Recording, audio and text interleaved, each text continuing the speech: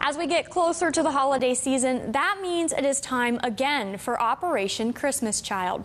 The 30-year-old program makes it possible to send a shoebox filled with presents and necessary items to children in need all across the world.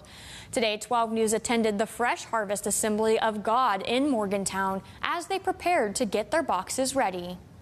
Many places in the world, a child cannot attend school unless they can provide their own school supplies.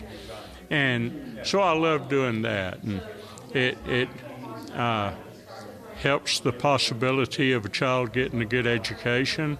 But I love to pack toys too, and yo-yos, slinkies,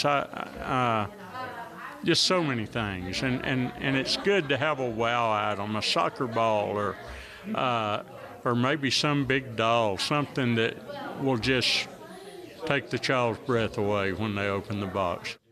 This year's global goal is to reach 11 million children. It is encouraged that you fill as many shoeboxes as you are able to offer.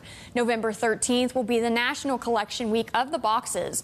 More information about the program and where to drop off your shoebox can be found on our website at WBOY.com.